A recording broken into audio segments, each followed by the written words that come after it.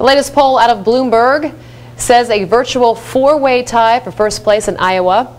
That is among all of the GOP candidates: Herman Cain, Mitt Romney, Newt Gingrich, and surprisingly, Ron Paul. This is the first time Congressman Paul has polled in first place slot in this race. So we're asking tonight, why is that? And what is so wrong with Ron Paul? Ben has the reality check you won't see anywhere else.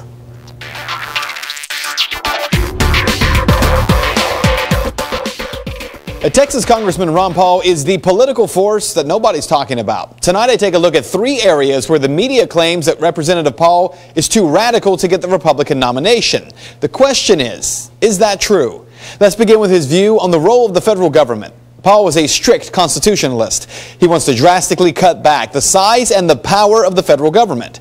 As part of his plan to restore America, he would eliminate 5 cabinet agencies: HUD, the Department of Energy, Commerce, Interior, and Education. That plan would also abolish the Transportation Security Administration and return airport security to the airports. Congressman Paul also says he would end the days of government agencies writing laws through regulation. So this whole principle that the executive branch as well as the judicial branch can write law, that has to be challenged because this is how we got into this mess. This is why government is too big and has to be reversed. So is the idea too radical? Well, not if you're a supporter of Texas Governor Rick Perry, who wants to eliminate 3 of those departments: Commerce, Education, and Energy. Or Herman Cain, who says every federal agency, every government program, and every single expenditure must be reviewed and revised with a keen eye and a red pen. Paul's plan isn't more radical than the others, it's just much more specific. Now to the concern that Ron Paul wants to deal with Social Security by letting older people die.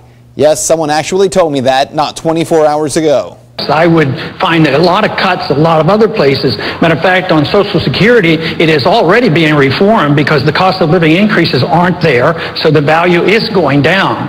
So no, there's places we should cut. So what is Representative Paul calling for? The congressman does want to allow an opt-out on Social Security immediately for younger workers, but his plan to restore America keeps Social Security for all older Americans. Money used from the end of the wars in Iraq and Afghanistan would be used to shore up the program, as well as money that will be saved from the elimination of those 5 federal programs. He also proposes keeping Medicaid and other welfare programs, but paying for them with block grants that are given to the states and allowing the states to have the flexibility to solve problems. Now, there's also the concern that Ron Paul is an isolationist, anti-military, and weak on defense. So I would say there's a lot of room to cut on the military, but not on the defense. You can slash the military spending. We don't need to be building airplanes that were used in World War II. We're always fighting the last war. But we're under great threat because we occupy so many countries. We're in 130 countries. We have 900 bases around the world. We're going broke. But again, here are the facts. Ron Paul does not say that he is against defense. He says he believes in funding for a strong national defense. So, of course, he's the candidate that the military would not support, right?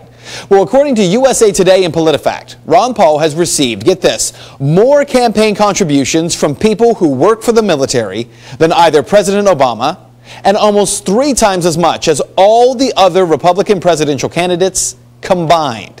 So here's what you need to know. This is not an endorsement of Ron Paul for president. Those of you who don't support him have your reasons, and you're entitled to them.